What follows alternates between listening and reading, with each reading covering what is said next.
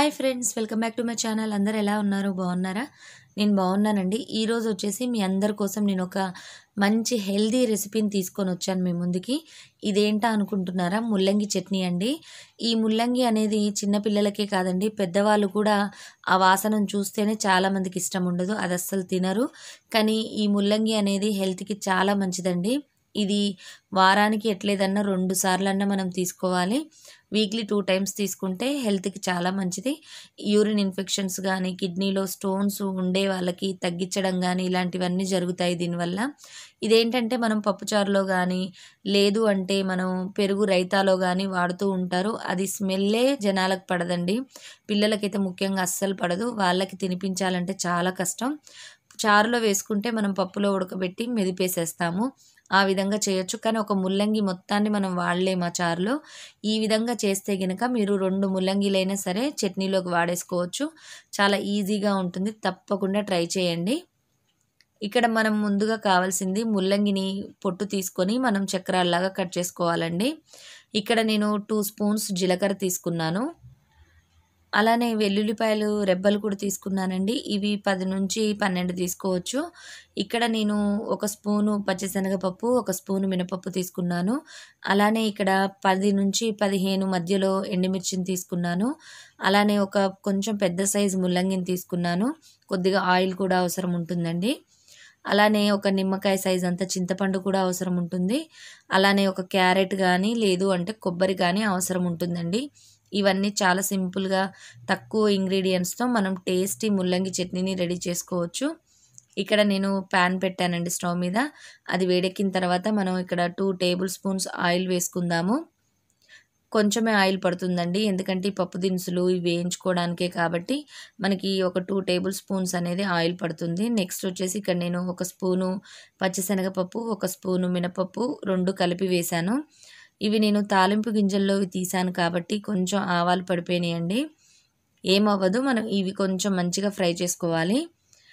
ముందు మనం స్టవ్ అనేది మీడియం ఫ్లేమ్లో పెట్టుకోవాలండి. మీడియం ఫ్లేమ్ మీద వేయించుకుంటేనే ఈ పప్పులు మంచిగా ఉంటాయి. కొంచెం ఈ పప్పులు వేగిన తర్వాత మనం జీలకర్ర వేసుకోవాలండి. ఈ పప్పులు వేగక ముందే గనక మనం జీలకర్ర వేసుకుంటే ఆ పప్పులు అనేవి మెదగవు. మనం మిక్సీలో తిప్పినప్పుడు అవి మనం చట్నీ తినేటప్పుడు పంటి కింద కరకర తగులుతూ ఉంటాయి. ఇక్కడ చూస్తున్నారు కదా, నేను ఆ పప్పులు కొంచెం వేగిపోయిన తర్వాత జీలకర్రను వేశాను. ఈ జీలకర్ర ఏంటంటే తొందరగా వేగిపోతుంది, అందుకని మనం పప్పులు వేయించుకున్న తర్వాత అంటే మంచిగా వేగిన తర్వాత జీలకర్రను వేసుకోవాలి. 2 టేబుల్ స్పూన్స్ జీలకర్ర వేశానండి. ఇక్కడ నేను ధనియాలు అనేవి ఈ చట్నీలో వాడట్లేనండి. కొన్ని చట్నీలకి ధనియాలు వాడకపోతేనే బాగుంటుంది. ఇక్కడ చూసారు కదా, నేను ఇవి కారం తక్కువగా అంటే మీడియం కారంతో ఉన్న ఎండుమిర్చిని నేను 10 నుంచి 15 మధ్యలో వేసుకున్నానండి. అలానే మీరు కారం ఎక్కువగా ఉండే మిర్చి అయితే మీరు తినే కారాన్ని బట్టి మీరు అడ్జస్ట్ చేసుకోవచ్చు.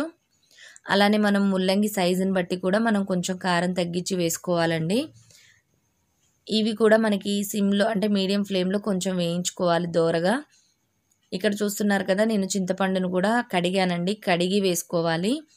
మనం తడి ఉంటుంది కదా, పచ్చడి పాడైపోతుందేమో అని అనుకోవద్దు, ఎందుకంటే మనం నూనెలో వేయించుతున్నాం కాబట్టి ఆ తడి అనేది ఉండదండి.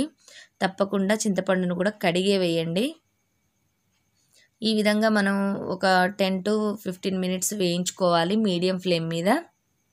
ఈ ఎండుమిర్చి అనేవి నల్లగా అవ్వకూడదండి, అలా అని మరి పచ్చిగా ఉండకూడదు, దోరగా వేయించుకోవాలి. అలానే చింతపండును కూడా చూసారు కదా, నేను కొంచెం దాన్ని అటు ఇటు అంటున్నాను, అంటే వెడల్పుగా అనడం వలన మనకి అది లోపల ఉన్న తడి అంతా ఇనికిపోతుంది.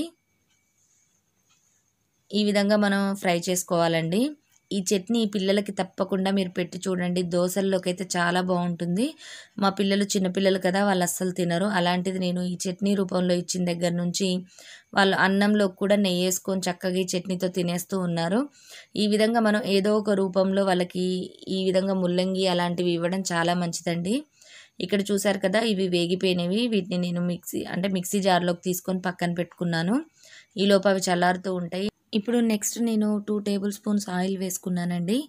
ఈ ఆయిల్ మంచిగా వేడెక్కాలి. చూసారు కదా, ప్యాన్కి కొంచెం చింతపండు అంటుకుంది, దానివల్ల ఏంటంటే మాడుతుందేమోనని నేను కొంచెం దాన్ని సరి చేశాను. ఇప్పుడు నేను నూనె వేడెక్కింది కాబట్టి ముల్లంగి ముక్కల్ని వేశాను.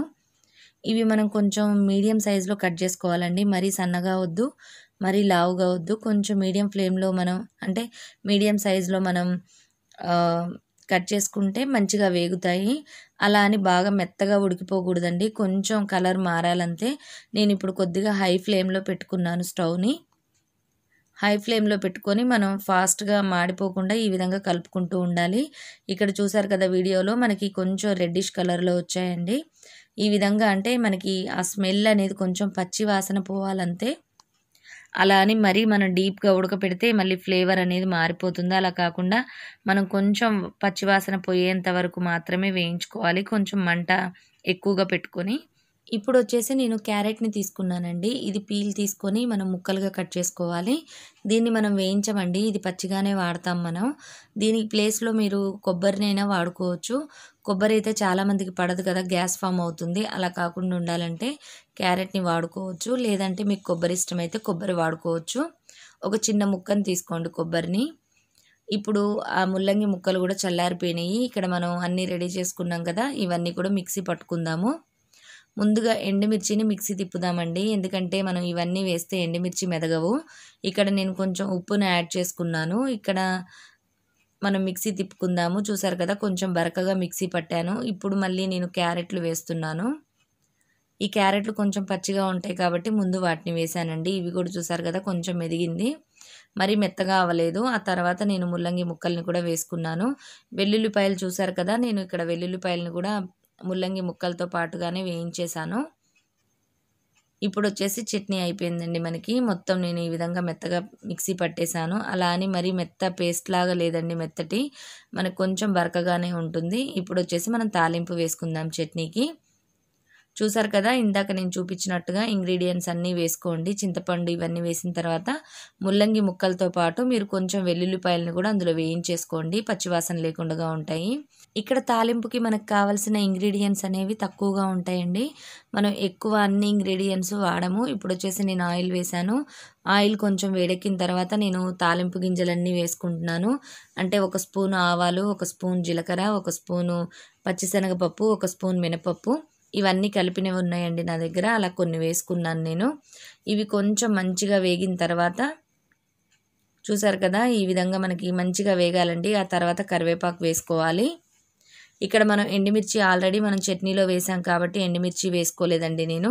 మీరు కావాలంటే ఎండుమిర్చి అయినా వేసుకోవచ్చు. నెక్స్ట్ నేను ఇంగువ వేస్తున్నాను. కావాలంటే మీరు వెల్లుల్లిపాయలని కూడా మనం ఇందులో వేసుకోవచ్చు. నేను అన్నీ డైరెక్ట్గా మిక్సీలో పట్టేశాను కాబట్టి అవన్నీ విడిగా వేయలేదండి. ఇప్పుడు కొంచెం ఇంగువ కూడా వేసుకున్నాను. ఇంతేనండి, ఇక తాలింపు కూడా అయిపోయింది సింపుల్గా. ఇది చాలా చాలా బాగుంటుందండి. ఇది హెల్త్కి చాలా మంచిది. తప్పకుండా ట్రై చేయండి. ఎందుకంటే నేను మా పిల్లలకు పెట్టాను కాబట్టి, పిల్లలు కూడా తినాలి కాబట్టి, వాళ్ళకి తెలియకుండానే మనం పెట్టాలి కాబట్టి నేను ఈ రెసిపీని మీతో షేర్ చేస్తున్నాను. ప్రతి ఒక్కళ్ళు ఈ చట్నీని ఒక్కసారి ట్రై చేసి చూడండి. ఎలా కుదిరింది, నచ్చిందా లేదా అన్నది కింద కామెంట్ సెక్షన్లో నాతో షేర్ చేయండి.